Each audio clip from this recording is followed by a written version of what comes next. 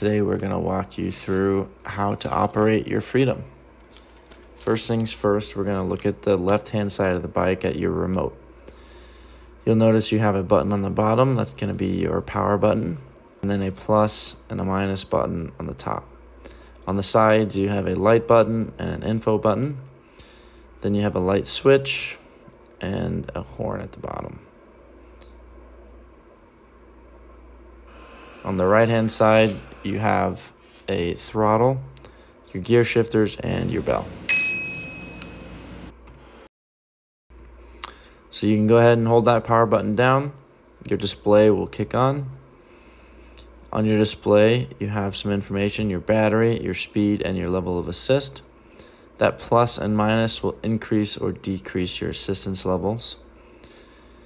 And then if we go ahead and hit the light button, you'll see the indicator on the side. Your light will turn on. Flip the switch to switch from high beam to low beam. Then the top button will walk you through your information on the display.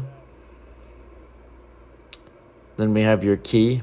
Your key is what controls your Bluetooth speakers. So we have a power button. We'll hold that down. You'll hear your motor engine turn on. Press it again to switch to Bluetooth. Here's what it will show up as on your device. Then on the right hand side you have a volume button or a fast play button, and hold it down to turn it back off.